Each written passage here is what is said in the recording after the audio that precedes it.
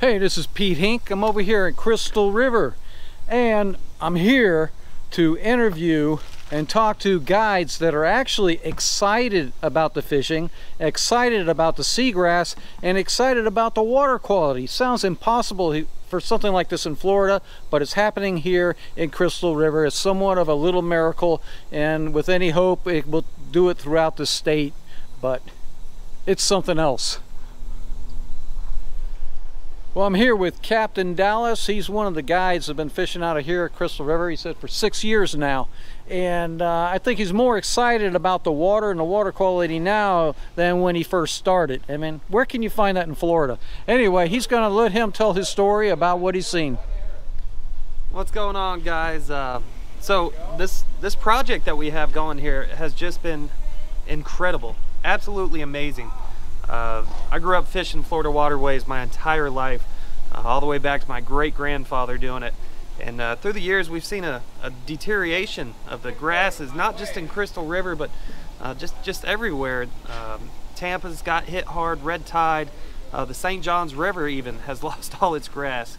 And to have this project and to see this grass thriving again is amazing. I got friends here that tell me 30-40 years ago on Kings Bay you could come out here and catch a limit of largemouth bass and then go out to the flats and catch your snook and trout as well, and I'm really looking forward to it. This Kings Bay is all fresh water, and with that eelgrass coming back, we're starting to see bass fry, starting to get into big bass, and bedding season. I caught an 8-pounder right here off the dock last year, so you can just really see the life coming back, the birds, you name it, it's happening. When I first started this about 6 years ago, I was also a in-water manatee tour guide. So here in Crystal River is one of the few places you can actually swim with the manatees. We got manatees, fishing, scalloping, and that's pretty much Crystal River at its finest right there. So with this grass coming back, we're not only getting much clearer water for those activities, but we're also getting healthier animals. We're seeing our manatees thriving out here. The fish, the birds, you name it, it is coming to life. I absolutely love it. I got a bunch of friends who do it for a living, out here cleaning it up, and they're just showing me so much grass. It is an absolute amazing project. You guys stand behind it and help out where you can. Pick up some trash and let's clean these waterways up, not just for us, but our future generation. This place was filled with algae, lithium, Limbia. Sorry, Limbia. Trace of algae, wasn't no good. That was nasty, but they cleared that up, they sucked that up, they planted seagrass, they stopped the spraying, and they let the seagrass take over. And within a period, they started this whole project 7 years ago. It was the very beginning, and now it's like unbelievable over this last year how things have changed. Give Mother Nature a chance. Mother Nature will clean itself up if we stop poisoning Mother Nature. It's amazing. I mean, this is definitely, this tells a story here. So every body of water is a little bit different, but they can be managed in a way that we can clean it up. I'm looking forward to bass fishing when this gets back right. You know, if you can go out there and hit the flats for the day, redfish, trout, snook, tarpon, and then if you could come in and finish off catching a few largemouth bass, I mean, there's no better day than that, in my opinion.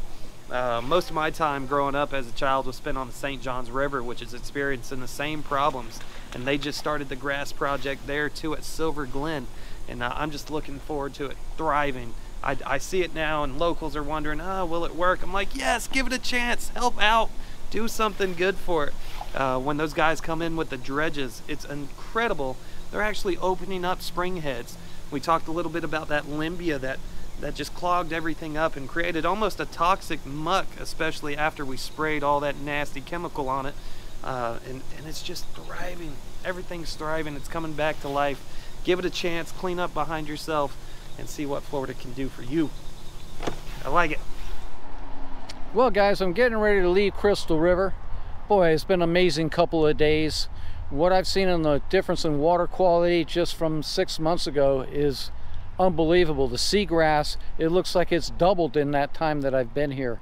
I was able to talk to quite a few guides, city managers, city council people, all kinds of fishing guides, diving guides, tour guides, and they all are raving about the water quality and the seagrass. It's the only place in Florida where the seagrass is expanding and growing. It is amazing what they've done here.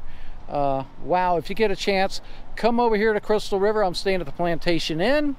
If you come here, you take a dive tour, dive with these manatees, swim in the springs, or if you don't want to swim, take the tours, boats that go around, and you can learn so much about the history. And they talk a lot about the improvements that have been made over the last 7 years. 7 years ago, it was a mud hole. It was dirty water, kind of like what we find in most of Florida nowadays, but it has changed. And what they've done is totally amazing. And it took a whole community to come together to make it happen. So if it happens here, it can happen anywhere. So guys, get behind it. In your community, it can change. We can change Florida. We can change our water everywhere in the state. It's going to take a lot of hard work, but it can be done. So this is Pete Hink. Until next time, we'll see you.